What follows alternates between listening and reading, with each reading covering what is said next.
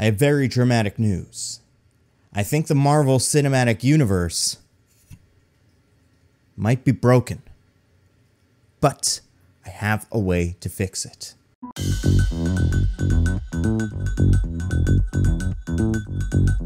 In 2011, a software engineer named Rod Hilton published a post on his blog, NoMacheteJuggling.com.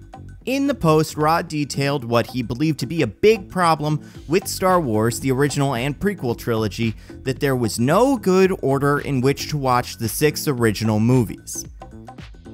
The 2 common orders in which people watched the, at the time, 6 existing live-action Star Wars movies ruin the experience of the story. In-universe chronological order spoils the Episode 5 Vader reveal, and release order features a terrible cameo from Hayden Christensen that makes no sense if you haven't seen the prequels. So, Hilton created something that he named the Machete Order, an alternative order with which Hilton believed one could watch the original and prequel trilogies and be told the most satisfying story. You start with episodes 4 and 5, but after 5, instead of moving to 6, you step back to episodes 2 and 3, learning Anakin's story and how he falls to the dark side. Then you watch 6 to learn whether Luke will make the same mistakes as his father, and you completely skip episode 1 because it is both not very good and also wholly unnecessary when considering Luke's story. It is a brilliant way to look at how to watch a series of movies. And I've been working on a few MCU videos recently that got me thinking about the phases, groupings of movies within the Marvel Cinematic Universe. Phase 1 is Iron Man, Incredible Hulk, Iron Man 2, The Hammering, Thor, Captain America the First Avenger, and The Avengers. Phase 2 is Iron Man 3, Thor the Dark World, Captain America the Winter Soldier, Guardians of the Galaxy, Age of Ultron, and Ant-Man. And then Phase 3 is Civil War, Doctor Strange, Guardians of the Galaxy Volume 2, Spider-Man Homecoming, Thor Ragnarok, Black Panther, Avengers Infinity War, Ant-Man and the Wasp, Captain Marvel, Avengers Endgame, and Spider-Man Far From Home. And when I'm talking about the Marvel Cinematic Universe here, I'm not talking about the television shows or any other supplementary material. I am only talking about the movies. And one of the things that I have been perplexed with specifically is Age of Ultron, and how much it just does not fit into the overarching narrative. Character development is dropped for the sake of making an Avengers movie. But then I realized this wasn't as much a problem with Age of Ultron as it was a problem with its place in Phase 2. For many reasons, Avengers Age of Ultron does not work as the climax of Phase 2 in the Marvel Cinematic Universe. As a movie, it's okay, but it does not fit well into the overarching narrative. So I looked at Age of Ultron, see if I could make any changes to how the movie builds on Winter Soldier, leads into Civil War, but then I got an idea. One inspired by the Machete Order. What if instead of changing the movies to fit the phase, what if you changed the phase to fit the movies? Could you reorder Phase 2 to tell a more successful overall story without ruining any of the individual movies? I think you can. Now, I'll talk you through this. Explain what I think the best order to watch these movies in, go over why I think this order works so well, and talk about some of the small changes you would need to make so that it all makes sense. But note that this is in the same vein as the Machete Order, but not nearly as cohesive. It's also a thing you could actually watch in more of a thought experiment. But with a little bit of imagination, I think you could get away with both. So I will present you with what I guess you can call the Nando Order. So here's my big issue with Phase 2 that this order will address. Phase 2 ends with an Avengers movie that undoes almost everything fun about what came before it in Phase 2. Age of Ultron makes 2 decisions that I really do not agree with. The first is this moment at the end of the movie. I hate that even though 1 movie ago, Steve, Nat, Sam, Maria, and Fury all took down S.H.I.E.L.D., Age of Ultron ends with S.H.I.E.L.D. saving the day in a helicarrier that we did not know existed, and then it just, I guess, evaporates into thin air, because we never see it again. And I know some people will say, argue that maybe this is all part of the grand sword master plan that was teased in the end of Spider-Man Far From Home, but A, it wasn't, and B, that doesn't take away from the fact that this moment really softens the punch from the fall of S.H.I.E.L.D. at Winter Soldier. Wow, S.H.I.E.L.D. is dead, no more S.H.I.E.L.D.? Yeah, they're all gone. You're on your own, winks under eye patch. And in the same vein, I find it preposterous that Iron Man 3 ends with Tony symbolically destroying the suits and getting rid of the arc reactor, yet Age of Ultron opens with Tony just in the armor again, because, you know, it's Avengers, so Tony needed the suit. So Age of Ultron undercuts the big moments from the movies that came before it. It almost feels like all of these movies were written separately. Like, Joss didn't know how Iron Man 3 and Winter Soldier would end, so he just wrote what was kind of a generic Avengers movie and added a line or two to make Ultron fit into the canon. But a movie that would make sense whether S.H.I.E.L.D. existed at the end of Winter Soldier or not, and whether Tony still wore Iron Man suits or he didn't. But this really muddles Phase 2. Which, if it had one problem as a phase, would be Phase 2's obsession with maintaining the status quo. All of the consequences of Thor 2, Iron Man 3, and Winter Soldier are nearly erased for Age of Ultron, and then just brought back again afterwards. It's a very strange choice. So here is my proposed new version. Stay with me on this. You start with Thor 2, immediately following Avengers 1. Next up, Guardians 1. Although Guardians 1 can kind of go anywhere, but I do think it makes sense second because, and this is where things get really weird, next we do Age of Ultron. Avengers Age of Ultron follows Guardians 1. And I'm sure you think this sounds crazy, but I'll explain. Then you hit Winter Soldier, followed by Ant-Man, and you end Phase 2 with Iron Man 3. Here are some of the benefits. First, get Thor 2 out of the way. Instead of being part of Phase 2, it almost feels like a palate cleanser after Avengers at the end of Phase 1, the same way that Ant-Man or Spider-Man Far From Home work. But then the bigger issues it solves. If Avengers Age of Ultron happens before Captain America the Winter Soldier, the S.H.I.E.L.D. story feels complete. We as an audience get time to appreciate S.H.I.E.L.D. We have an entire Phase 1 of movies where characters are interacting with S.H.I.E.L.D., and then at the end of Phase 1, it's the Avengers and the Helicarrier and everything we've come to expect from S.H.I.E.L.D. S.H.I.E.L.D. is still going. So, when Avengers Age of Ultron starts, there is still a S.H.I.E.L.D. It is a function of the universe at this point. So, when they show up to save the day, it is a cool, triumphant moment, but it doesn't undercut something that happened earlier in the Winter Soldier. And then, now that we as an audience have gotten very comfortable with S.H.I.E.L.D., when S.H.I.E.L.D. is forced to be destroyed in the Winter Soldier, it feels like more of a loss, because like in Avengers 1 and Avengers 2 now, S.H.I.E.L.D. is the cavalry, like Gandalf in The Lord of the Rings. Things are never completely lost as long as S.H.I.E.L.D. might be around to save everybody, and now our characters have to deal with the fact that there is no S.H.I.E.L.D. Another benefit of moving Age of Ultron is I think it helps to justify Tony's obsession that is brought to a head in Iron Man 3. The arc goes, Iron Man 1, Tony builds the Iron Man suit. Iron Man 2, Tony Stark is Iron Man publicly. Avengers, Tony saves the world as Iron Man, but has a traumatic experience in space that will shape how he thinks about protecting the Earth in the future. And his immediate reaction to that in Avengers Age of Ultron would be Tony building Ultron, trying to create a suit of armor around the world. That is his first step. But then when the Ultron project is a disaster, Tony becomes a little more isolated, and that leads into Iron Man 3. Instead of building drones, he's building more suits. And he's not coming out of his office, and he's not spending time with other people because he feels so responsible for what happened. But Tony still believes that everything he's done up until this point has not been enough. And this theme of isolation is something that would play into both Tony and Cap's story.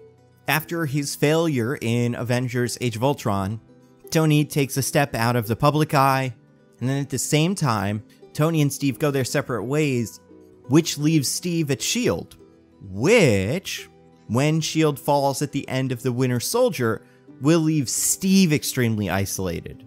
He's just got this core small group of Avengers, so when he and Tony meet in the beginning of Civil War, they will both be at their most extreme, specifically because they've been spending so much time apart from one another. Also, this is a small thing, but I think in this order, War Machine would make more sense. Iron Man 1, no War Machine. Iron Man 2, Rhodey gets a suit, which is called the War Machine. He does not show up in Avengers. The next time we see him is in Iron Man 3, and now he's gone to the Iron Patriot suit. I feel like we didn't get very much time at all with War Machine, so this change over to Iron Patriot didn't feel like anything that really mattered.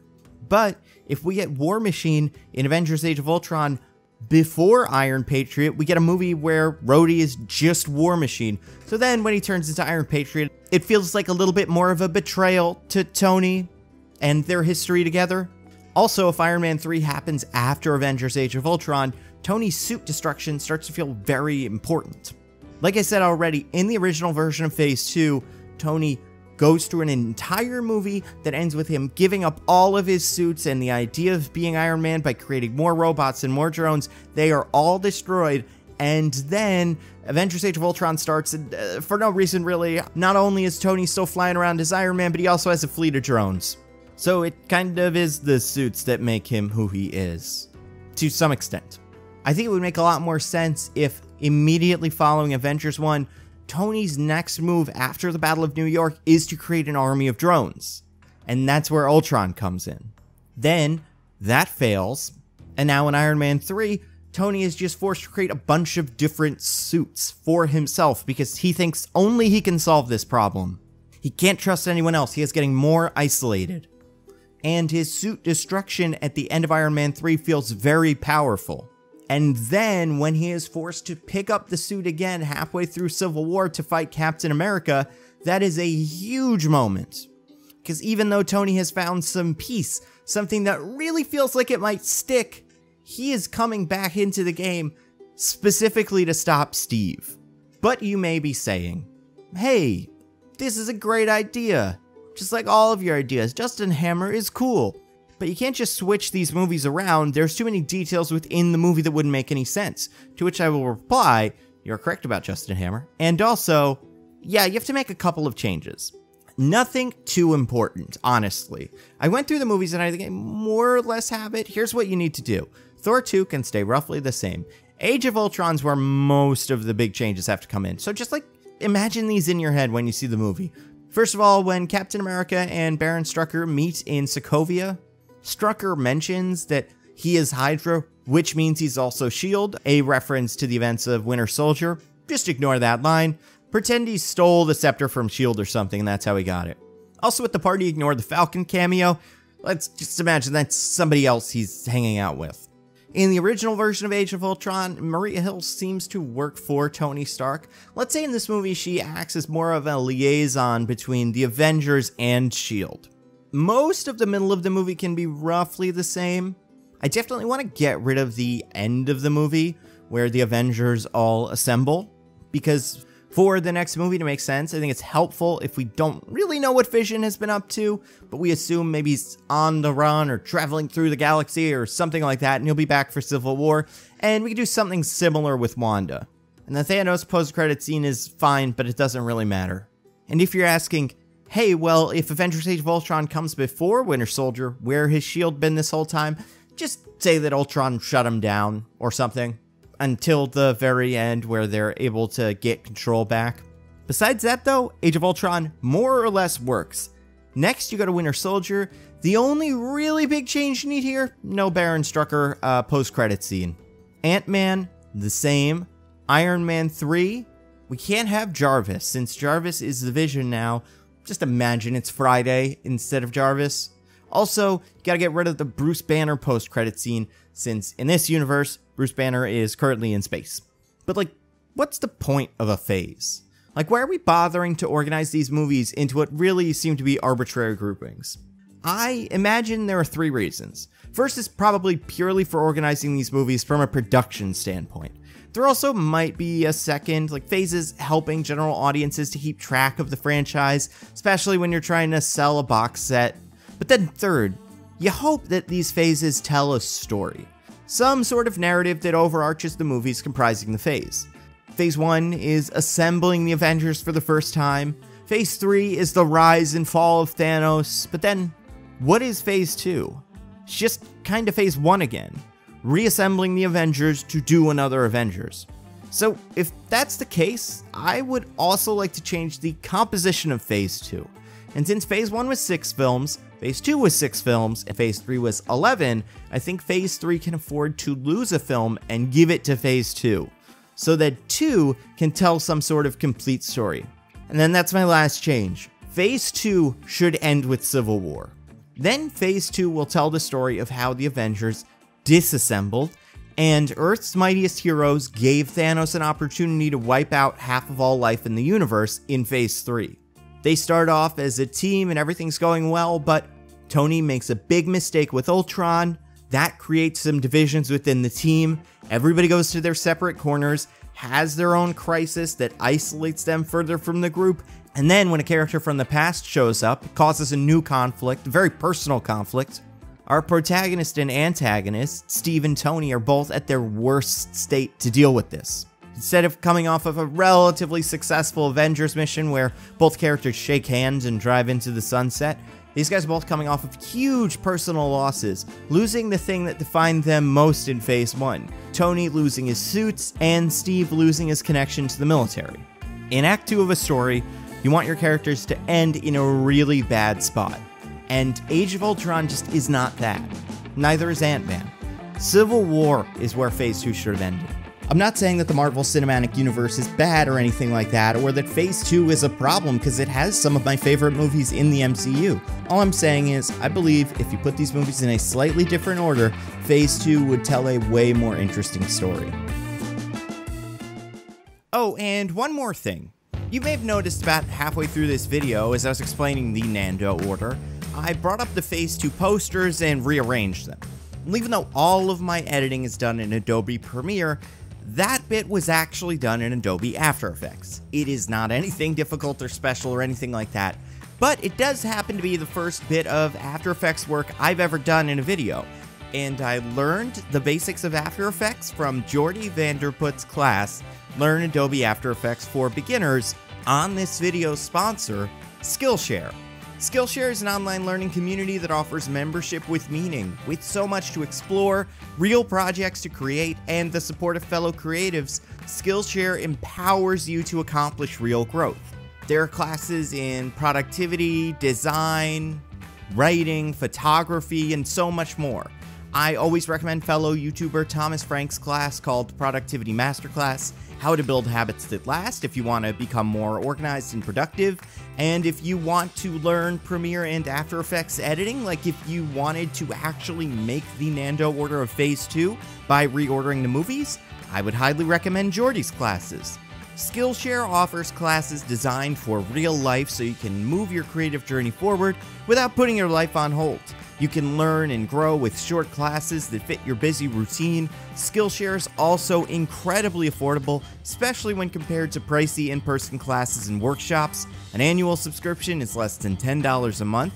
And if you would like to join the millions of people already learning on Skillshare today, the first 1,000 of my subscribers to click the link in this description will get a 2-month free trial of premium membership so you can explore your creativity. Explore new skills, deepen existing passions, and get lost in creativity with Skillshare's online classes. What you find might just surprise and inspire you. As always, I have to give a humongous thank you to everyone who continues to support the channel on Patreon. You guys are the best. If you want to see your name up here, get access to videos early, other cool stuff, throw in literally any amount of money at patreon.com/NandoVMovies. We do videos where I'm on that whiteboard over there. We do a book club that we're going to do every month from now on. That's something that I have to set up a new Patreon tier for. It's a lot of fun. I really appreciate everybody who supports the channel. You have no idea how awesome it is. Also, make sure to listen to the podcast Mostly Nitpicking, where every week me and my friends DJ and Diggins pick apart a piece of pop culture by looking exclusively at the details. In the past, we've done plenty of episodes on the Marvel Cinematic Universe. Me and DJ, even before Infinity War came out, did an episode where we nitpicked the MCU. Like, we found specific little weird things, like how strange the government in the Marvel Cinematic Universe is, or how weird it is that they have so many different one-and-done technologies that could solve every problem. problem. And this isn't like CinemaSins or anything. We're not trying to ruin the movie or say it's bad. It's just more of like a, hey, isn't it interesting that in Iron Man 3, Tony pretty much perfected a cure for death and no one's used it since. Last thing, follow me on Twitter, Instagram, and TikTok. I am Nando V Movies on all of those platforms. It's where I post updates about videos, podcasts, pictures of my cat, pictures of me in these new glasses, which I really love. They're not real, like they filter out blue light. And it's where I put videos about Artemis Fowl, which is something I am still obsessed with to this day. Last thing, the tease for a future video. X-Men. God Loves, Man Kills. My favorite X-Men story, which is the one that X2 is more or less based on. I'm making a video that will heavily feature this book. It should be out very soon. I'm really excited about it. That is all I've got. I'll see you next time.